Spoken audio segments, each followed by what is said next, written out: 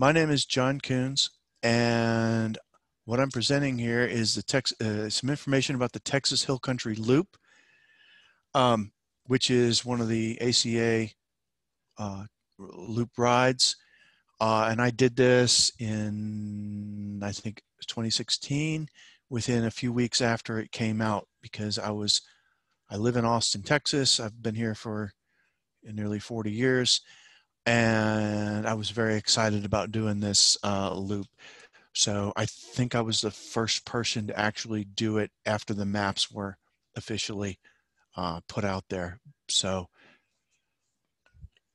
what I'm going to try to do is about some of the things to know about this loop, and talk about equipment and bikes and all that kind of thing. I'm kind of gearing this to somebody who may have never done a tour before. So some of you epic tour riders, might be bored by some of it, but hopefully I'm going to have some information in here that will be good for everybody who's interested in doing this particular ride.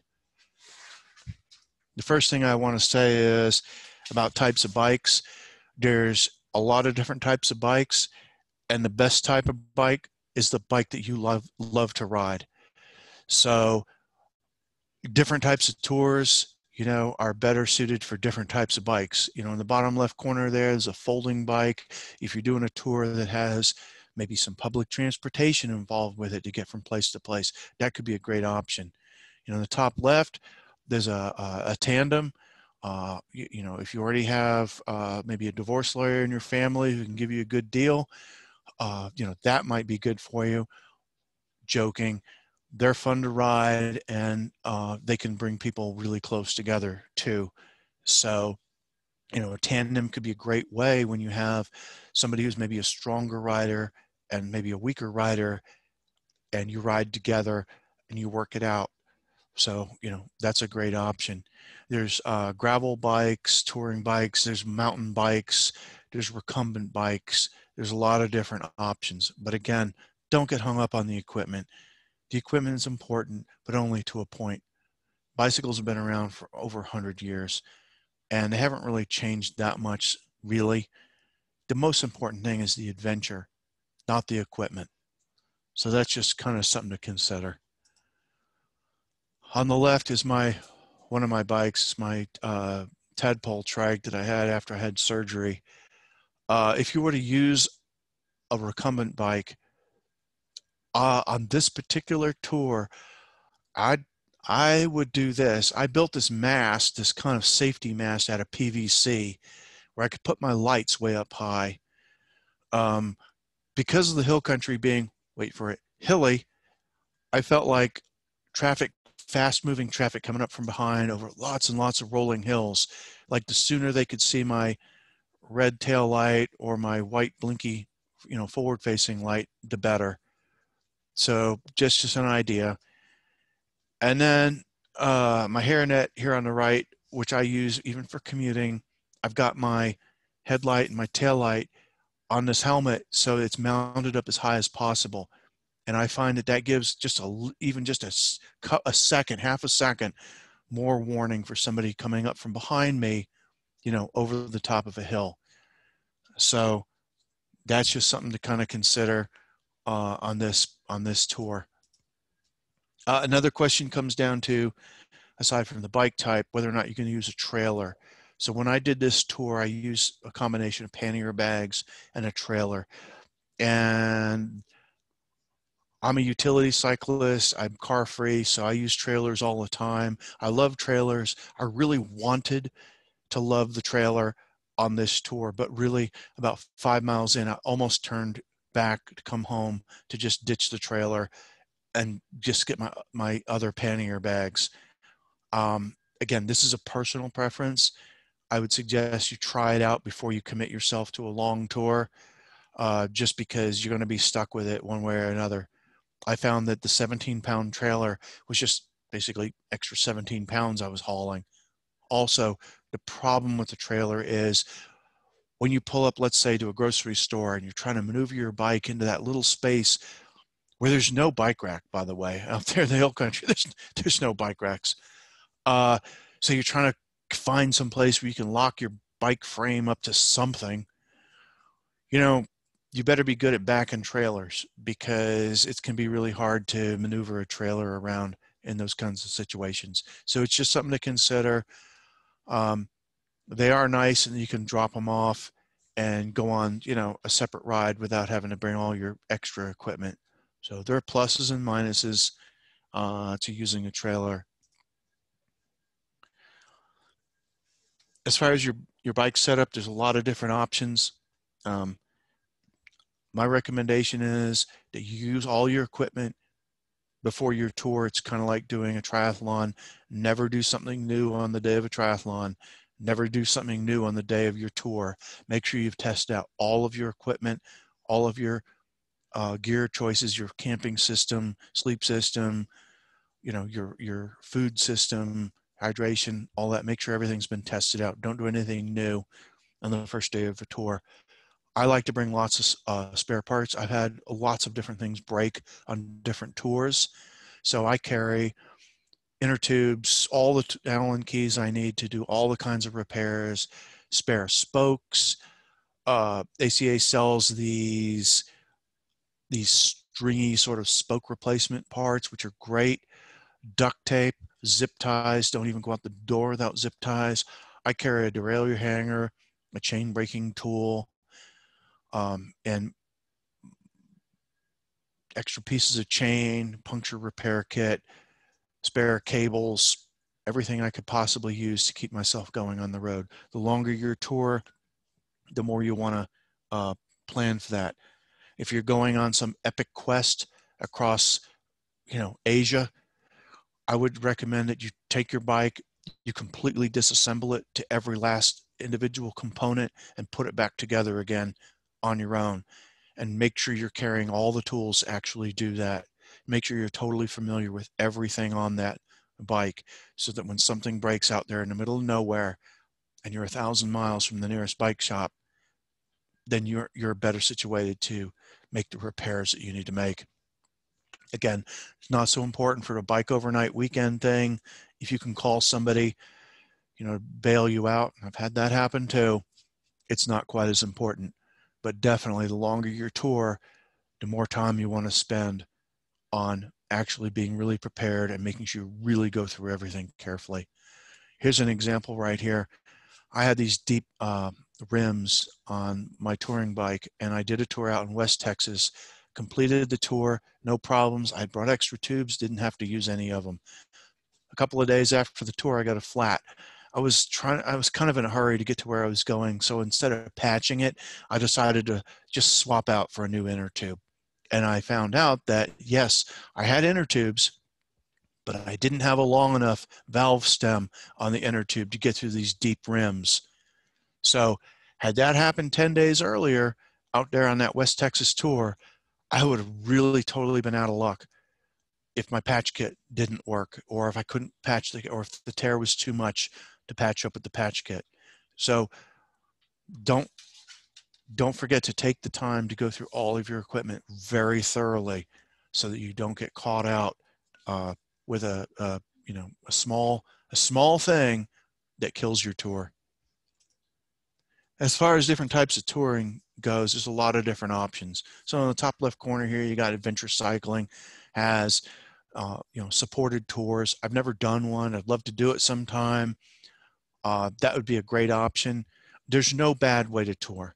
It's whatever you want to do, and just have fun doing it. It doesn't really matter how you do it. It matters that you have fun doing it.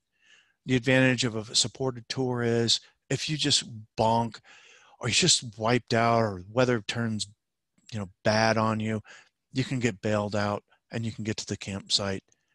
Top right, you could have a family member follow behind and carry all your main equipment and meet you at a campsite and support you along the way. And that's a great way to go. Bottom right corner, you can do a credit card tour. Just a bare minimum amount of equipment, fast bike, and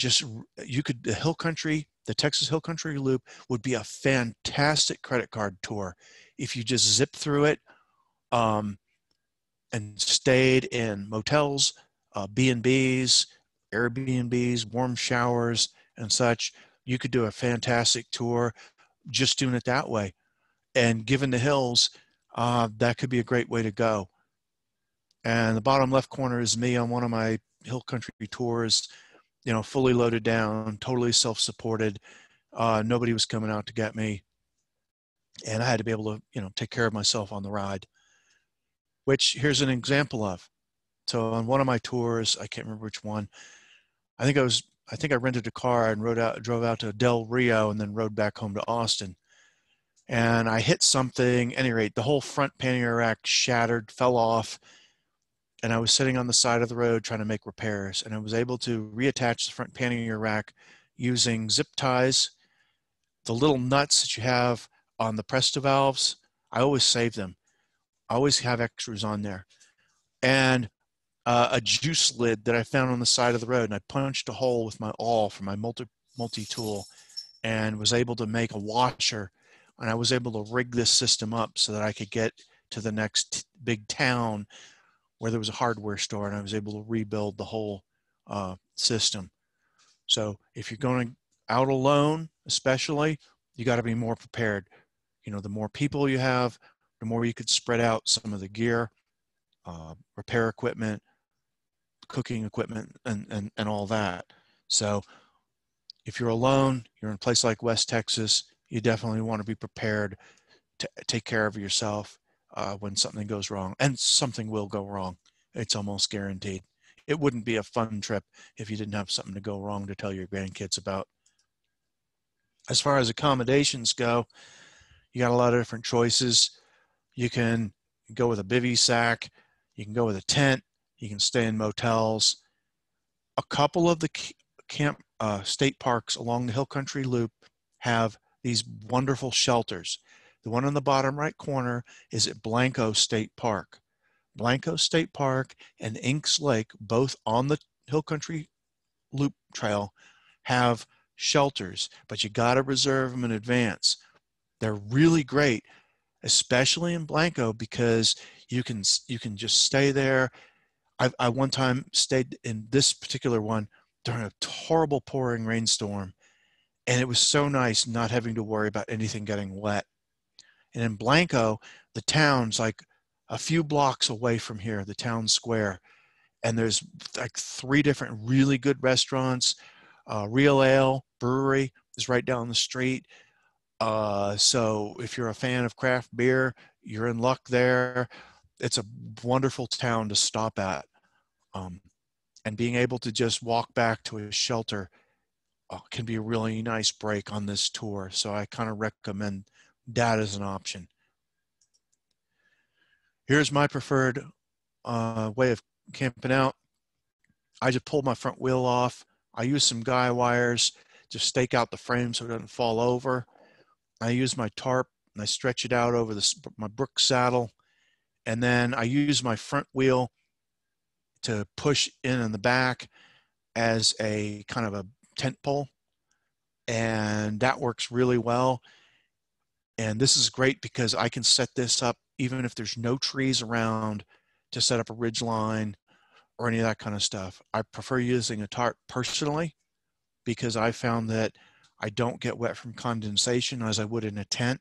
I've used tarps, everything from camping on the beach to camping above the tree line in Colorado to everything. And personally, I prefer that.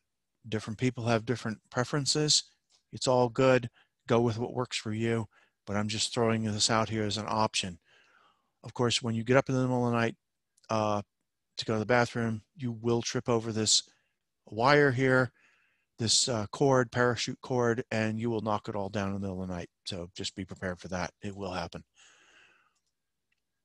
As far as cooking goes, you got a lot of options there. My daughter and I are planning to do the bike overnight thing, and we're trying to figure out a way we can get by without bringing any cooking at all for just a bike overnight. So that's an option, is to not bring any cooking gear at all. In the top left corner here, you have an alcohol stove. You can make these out of 2 beer cans. There's thousands of YouTube videos on this. It's great fun. You can light your whole kitchen on fire like I did. lots of blue flames everywhere with the fuel that you use, very pretty blue flames all over your floor in your kitchen. They're great. I think actually these are illegal in California for good reasons, in that you can not just burn down your kitchen, but you can burn down, a whole forest. So check your local regulations on that before you go out and use one of these. They're fun to use. They do have some drawbacks, and that the way the type of fuel burns, it's very hard to see unless it's dark. And so sometimes you can actually have a fire and not realize it, and the fire can get outside of the container. So that's something to be careful about. On the bright side, they are very light. So always trade-offs. The bottom middle there is a propane. Of course, you're wasting these canisters. It's kind of wasteful, but they're great because they do work really well, very reliably. So that's an option. The one on the top right is MSR International. I have one of these. It burns everything from jet fuel, diesel, anything you can burn, you can run this stove off. And I've done tours where I've used this, just using gasoline from gas stations. And there's nothing more fun than going into a West Texas gas station and buying 5 cents worth of gasoline, and looking at the expression on the the worker's face when you fill her up, be 5 cents. That's could be the best part of the tour. As far as more accommodation information here, guerrilla camping is possible, but it's hard to do in Texas because 98% of the state of Texas is privately owned. The 2% of Texas that's not privately owned is Big Bend National Park, which is the Chihuahuan Desert, and Guadalupe Mountains and the state park system, and maybe a few city parks, but almost all the state's privately owned. So you have to keep that in mind. This is not Colorado or New Mexico where there's BLM land, national forest land, where you can just get off the road, get out of sight, and hunker down for the night. It's not like that here. So you've got to pay attention to that. And I play a game if I don't drive, but if somebody's driving and I'm in the car, I play a game where I go down the road and look, okay, if I was on a bike tour and I had to stop, where would I stop? And it's really hard to find a good guerrilla camping spot.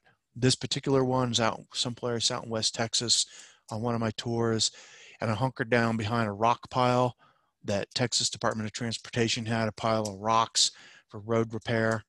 And I hunkered down behind there. I used my bandanas to cover up all the reflective surfaces on my bike. Kind of funny because there I'm going from being very visible to, okay, make a hole and disappear into it so nobody sees me at night. So you can do it. It's hard to do. If you see purple, it means no trespassing. Also, the people that put purple on mean they know this and they're serious. So while you might see a bedraggled old no trespassing sign, maybe you can, I don't know, it may not be that serious, but if you see purple, it means they're serious about that.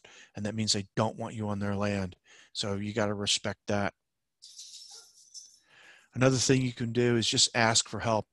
I took this picture on one of my tours. I did a ride across Texas from the low tide to the highest point at Guadalupe Peak. And I got to this one particular place and there was no room in the inn and no campgrounds. And I got turned away from an RV park because I didn't have an RV. And I just came across these guys who were standing in their front yard. And I just said, hey, and the way to do it is just be real open. Just, hey, my name's John. I'm from Austin. Real upbeat. Give me your name. Tell me where you're coming from. That way you're less threatening. And I said, hey, listen, I'm running out of options here. Would it be okay if I camped in your front yard? And they were like, yeah, sure, man. Yeah, sure. In fact, they offered me, let me sleep in their van and stuff, but I was good here. So I set up my tarp and I was totally fine. These guys are really cool. But that's the way to do it. Just be real. Throw yourself out there and be friendly, be polite, and be respectful. Tell them your name at the start. Tell them your name, where you're from. That way they feel like, hey, you know what, if you did do something stupid, they would have a lead on tracking you down. So by being a little bit more vulnerable up front, which is, kind of be scary to do, but it's a better chance that they're going to be have a positive response to you and be willing to help you out. This is a map that shows roughly the hill country, ACA hill country loop with an overlay of warm showers hosts. There's like 100 in Austin, so no worries there. But once you get off that, you can see there's a couple, and you might look down here and see San Marcos, this town. Oh, that's not too bad. But I'm going to say that that road between Martindale and San Marcos is not something you really want to ride. You might be able to find some different ways to do that, but that's not as nice as it looks right there. So warm showers as you go through West Texas is not as great an option as it might be in other places, just to keep you. Although these things change all the time. So this, I made this a couple of months ago in 2020, maybe early summer of 2020. So, don't go by this slide. Look for yourself. If you're a warm showers, person, they come and go. So that's an option. And overlaid on here is the bike shops along the route. So there's who knows how many in Austin, tons of them. But aside from Austin, you got one in New Braunfels and one in Fredericksburg. And that's it. So don't count on any kind of technical support along the way for most of the route. So just something to consider as you're going along. Some of the dangers in Texas, water, for most of the year, water is your biggest problem. My strategy is I have 4 water bottles on the bike frame, and I carry an extra water bottle, an extra Nalgene bottle in one of my pannier bags as an emergency reserve. So as I'm going along, I may forget which water bottle I'm drinking from off the frame. But if I get to the point where they're all depleted and I dig into that reserve, it's like I positively know that I'm digging into the reserve. So that way I'm not caught out, by surprise that I have no water left, because I have to actually dig out that water bottle from the bottom of the pannier bag. So just a thought. Water is definitely one of the limiting factors. As far as the natural hazards here, from the top left, fire ants.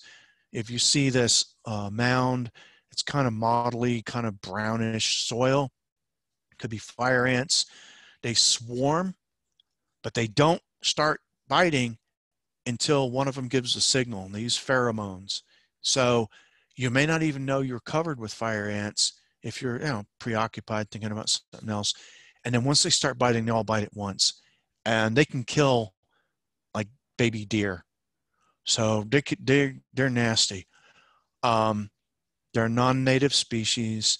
They come from South America, but look out for patches on the ground that look like fire ant mounds. They're real common after heavy rain, or a period of rain. So just be looking at that. If you're coming here, just Google fire ant mounds, know what they look like, and then just don't camp there. Top right, scorpions. We don't have any seriously dangerous scorpions here. One time I had one of these guys in my boot. I was in there for a couple hours. I kept thinking, gosh, there's like a leaf in here. It's like rubbing on the top of my foot, driving me crazy. And after 2 hours, I took my boot off and realized, it was a scorpion stinging me over and over again. So not pleasant, but obviously not that serious. Bottom left, mesquite. We got these big thorns, just when you're trying to set up a tent. Like I showed you this slide where I was camping in those guys' front yard. It was all mesquite bushes. And yes, I scraped my head on the mesquite bush branch getting up in the morning. So just be aware of that. Another thing in the bottom right corner is prickly pear. Everything on the sides of the road in Texas has got sharp spines. So no big deal. It's just that when you're moving your bike off the pavement onto the ground, onto the dirt or the whatever on the side of the road, just realize that everything out there is sharp and spiny. So kind of be careful on that. You might lift your bike and carry it over to some place where you're trying to put it down rather than let it go through the side of the road. Another thing, fun thing, Western Diamondback rattlesnake.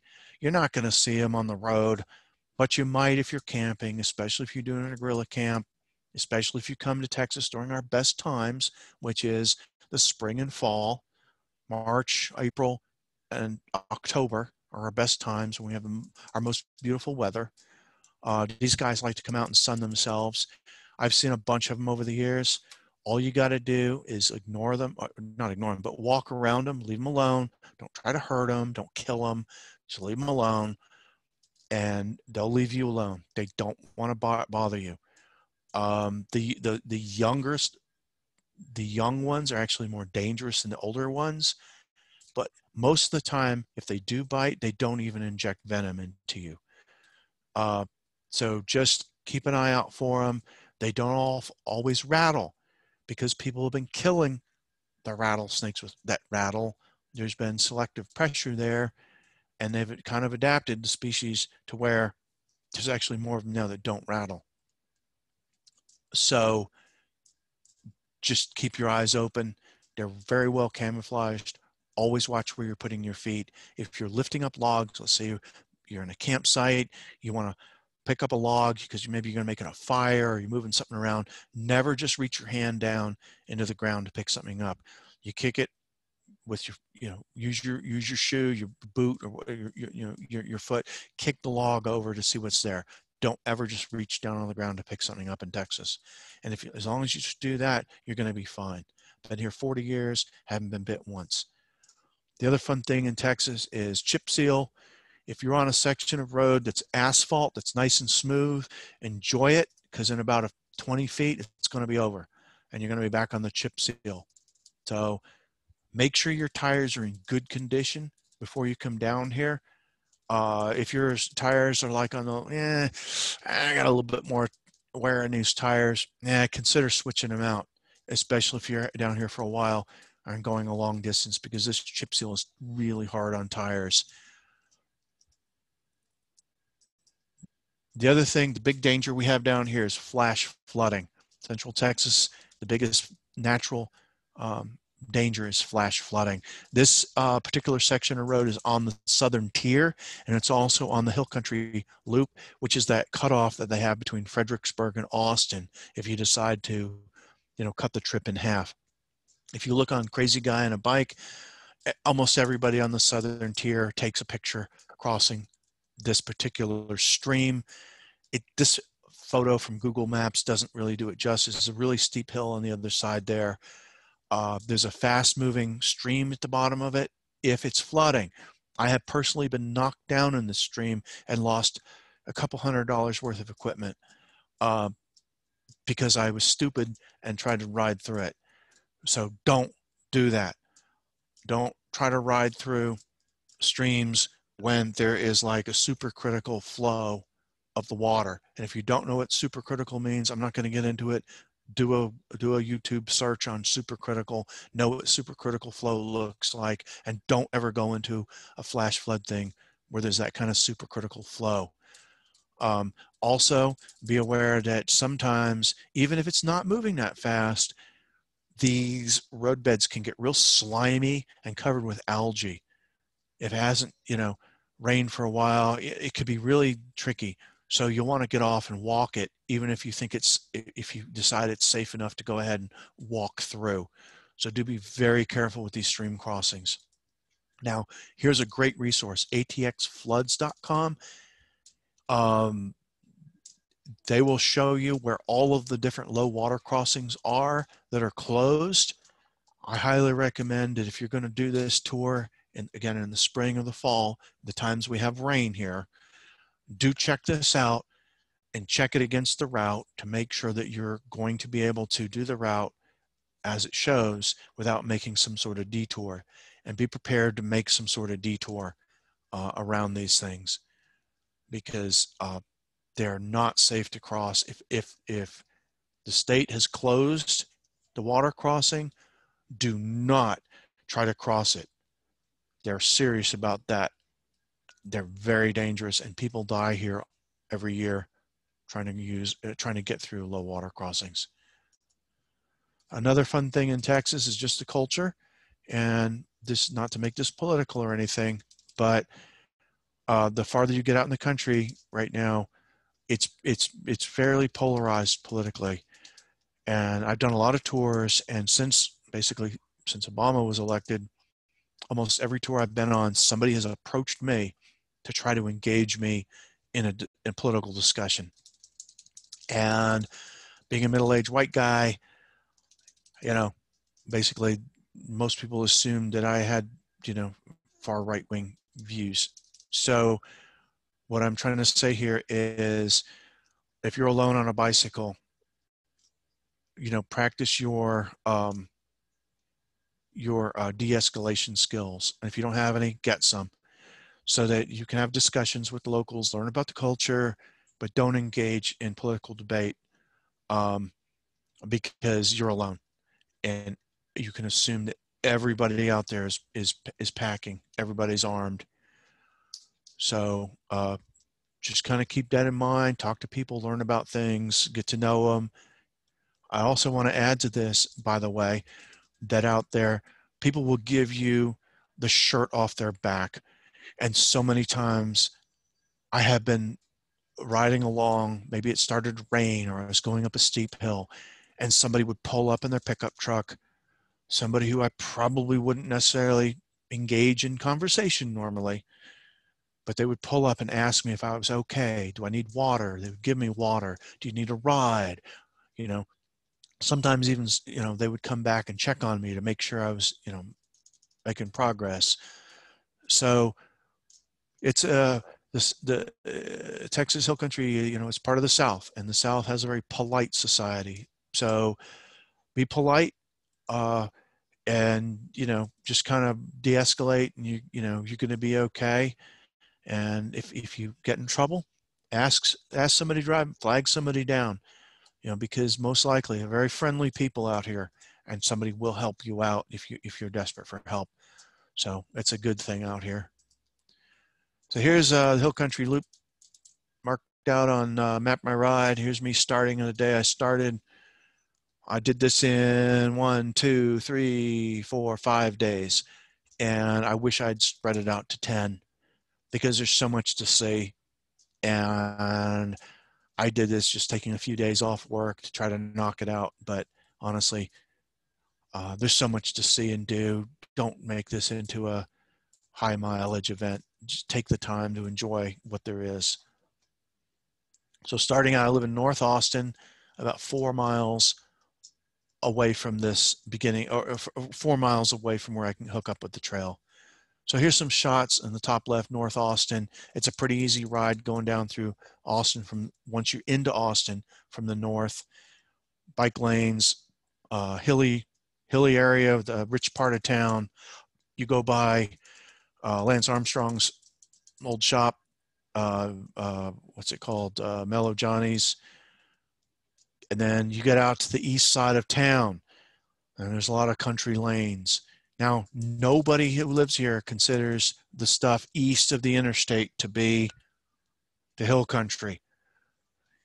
It's got some low rolling hills, but it's not the hill country. And one of the first places you can stop at that's reasonable is Martindale. And in Martindale, there's a place called Shady Grove. It's on the river. It's mainly set up for canoeists. And they like to have like 48 hours or 24 hours notice. They let me stay there because I'd done some races through there and all that, canoe races and stuff. So they were okay with letting me stay. But, it's a great place to stay, Shady Grove. Check it out, but contact them ahead of time and see if you can, get a campsite right there. They'll probably let you in. And then the beautiful town of Martindale, taco stands. Don't pass up the taco stands for breakfast. Great food. Never pass up a taco stand. There's a little shoe tree outside of Martindale as you're leaving Martindale, going in a clockwise direction, which, by the way, is the way I recommend doing this tour, which we'll get to more later. And then just some pictures here showing what you're going to see on that east side of the tour, wild roses and this rolling farm country. And then you get into New Braunfels. Here is the Guadalupe River at near flood stage. The year I did it was near flood stage. And then this picture right here is coming out of New Braunfels, carrying on through the tour and just showing a very typical hill country farm to market road, FM road, or ranch road, RR, ranch road. This is a scene along the Guadalupe River, limestone cliffs, beautiful. Obviously a high water level here. And you can see in some places the water was actually just coming over the road surface. Very nice flat stretch between New Braunfels going up towards Lake Canyon, or Canyon Lake, sorry, going in a clockwise direction. But this section of the river, or the route, is a bit dangerous because on the weekends during the beautiful weather, there's a lot of tubers and they're drunk and they're driving up and down the road, and you want to be real careful of that. I would avoid the section between New Braunfels and Canyon Lake on a weekend. Now, there are a lot of campsites along this route, so that could be a good thing. When I did this, everything was closed and it was just raining. But it's a beautiful, fast section because it's flat right along the river. It's beautiful. It's asphalt, so you just fly along this. It's beautiful, but do be careful during the weekends. You know, this scene, it's very, very typical, beautiful hill country scene right here. And then as you get farther out, you get higher up into the hills. This is a lower Cretaceous limestone for anybody who's a geology person. Lots of fossils in here. Hills are not like Colorado type climbs. They're intense climbs. They go for a little bit and then they're over with. So there's a lot of up and down, a lot of up and down. You're not climbing Independence Pass here, but it's going to be fairly steep for a short period of time. And then sudden downhill, and then another uphill, another downhill. That's why they call it the hill country. There's some beautiful roads along the way between Canyon Lake and Blanco. Nice little county roads. And it takes you to a place called Fisher, which if you look at the map, it looks like a town. And it's really this place called Fisher Store. Turns out it's not a town. It's privately owned by the lady who lives right next door, who will call the police on you if you try to camp there. Don't camp there. I did that, and Hays County Sheriff's Department came out and tried to chase me off, and I was very nice to the nice officer, and the nice officer was very nice to me, and he said, you know what, there's a post office right there, so just camp on the post office lawn. So I did that because I told him, no, listen, you can put me in jail, but I'm not riding down Ranch Road 32 in the dark where there's no shoulder, and I know, because I used to live there, I know how fast people go down that road. So I'm not doing it. And so, yeah, just camp at the post office. So just be aware. Don't try to camp at the Fisher Store. Here's a low water crossing on the way to Blanco. Again, this is okay because if you look at the water, it's not like ripping through there. You can look at that. You just dismount, walk it so you have more points of contact on the ground, not just your two tires. Walk it carefully and slowly, and you'll be all right in that sort of condition. More beautiful road. And here's Blanco State Park at flood stage. And you have to have a picture of a longhorn. It's just required. And this is a little place called Albert, which is just really nothing except what you see here in the picture. And there's a place there on the right that has music venue, drinking and music. So there it is. No place to camp. More beautiful hill country roads, very quiet, very peaceful. Once you get out into it, it's beautiful. And when you come into Fredericksburg, there's a lot of different options. Fredericksburg is a town that has really tried to cash in on the whole tourist thing. So it's the bed and breakfast capital of the Western Hemisphere. There's more bed and breakfasts than you can imagine. My personal favorite is this budget host hotel. It's old school. Looks like something out of the 50s. It's on the east side of town. It's right on the tour. Um, it's a great little place to stay if you're going to use a hotel. I did that night. I did it because of a huge thunderstorm that blew through. So I just took shelter in the hotel. Other option is on the other side of town. And this is on the southern tier. Lady Bird Johnson Park has a campground. It's like $10 a night. I've stayed there a bunch of times. You can shelter under this tree. I think it's the only tree in the park. There's a little shower there, a little bathroom facility. It's right next to a small runway. So if you like airplanes, you're going to love it. Nimitz Museum in Fredericksburg. More county roads heading out from Fredericksburg out to Llano. Wildflowers. Best time to see the wildflowers is in the spring. Different flowers bloom at different times, so you might see different ones. Blue bonnets, all kinds of things. My favorite one is the wine cup, the purplish kind of wine cup. Beautiful flowers. Different times, different ones bloom. Crabapple, there's a little place called Crabapple on the map. When you get there, there may or may not be water, just like every other place along the route. Don't count on it. If you did this tour last weekend and you go out to do it next weekend, and last weekend they had water, don't count on it being there this weekend. That's the way it goes here. When I went through the first time I did this, yeah, there was water and I needed it. Second time, going the other direction, I got here expecting to find water, needing it even more, and there was no water. So you can't count on these little places having anything that they had before. More beautiful scenery, the Hill Country, Enchanted Rock State Park in the background. Forget about going there during the spring. There's like a line of people in cars trying to get in during the beautiful spring days.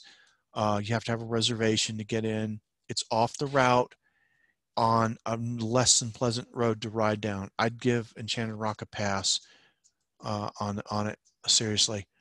Just enjoy it from the distance. Beautiful Hill Country. Another little place, this was called Prairie Mountain Community Center.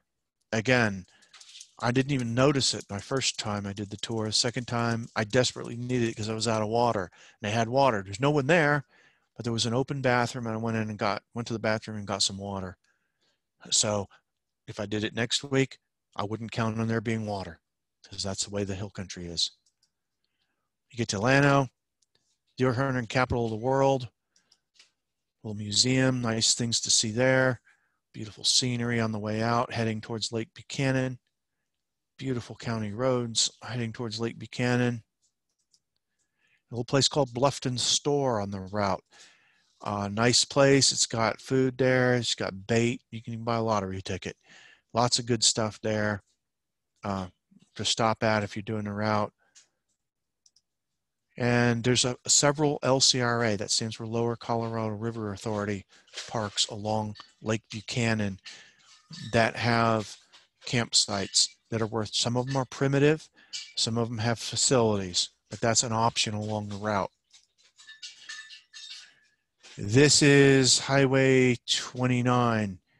And the reason I say to do this in a clockwise direction is because if you do it in a counterclockwise direction, you're on this road, and this is the best part, is the only good part of it, where there's a shoulder. There's like 6 miles of shoulderless, not undivided, 4-lane, high-speed traffic, and you're climbing uphill. And I found it to be nerve-shattering. And again, I'm a long-time rider. I'm an LCI. I ride in traffic to commute to work, but I found this to be nerve-shattering. Coming in the clockwise direction, at least you can take this really quickly on downhill, and you're out of it in 15 minutes. So something to consider. This is Inks Lake State Park overlook.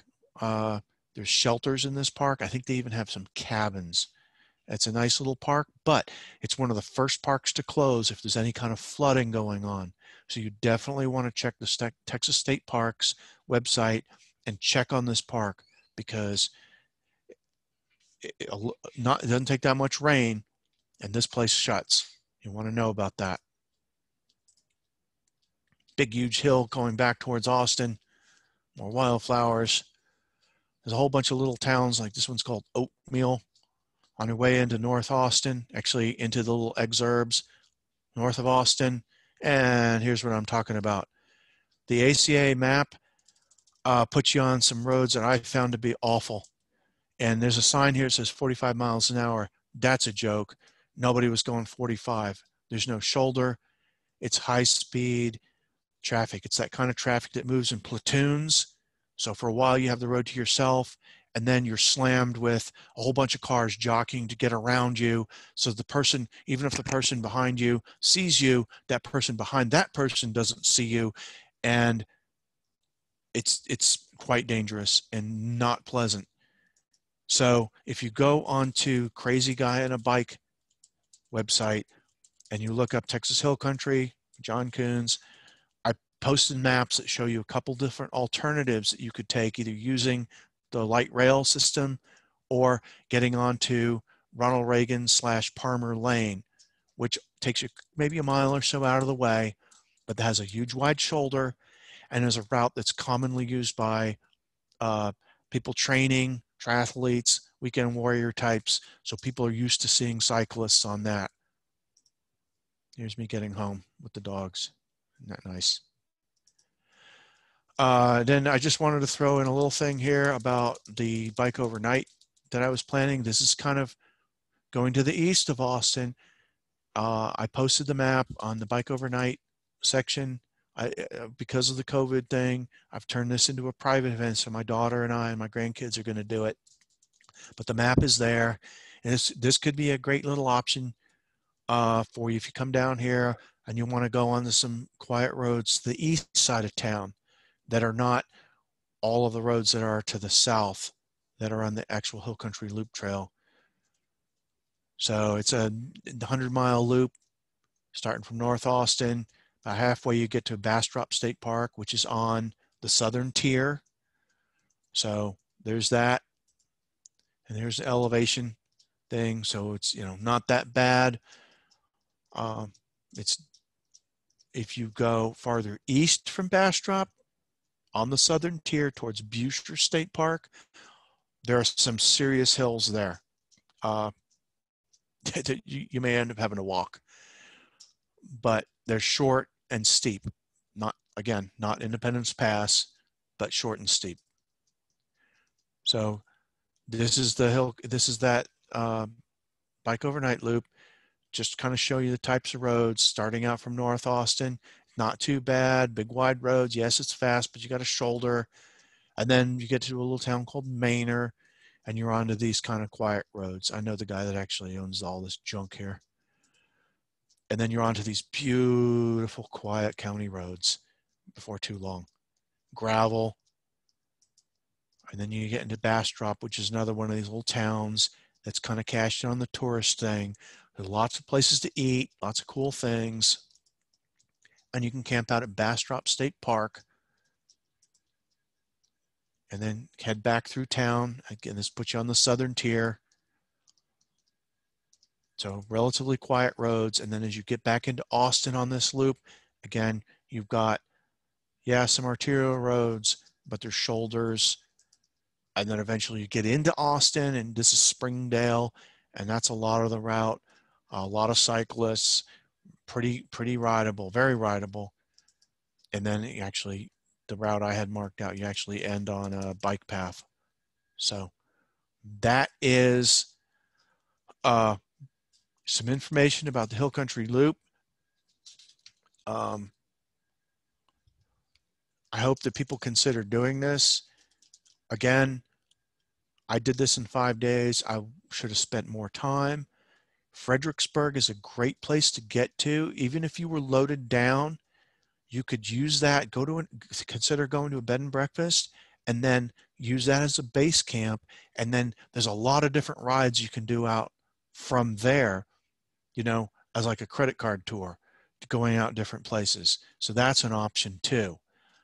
The best time to come, again, March and April, and then again in October. The weather we have here tends to be cold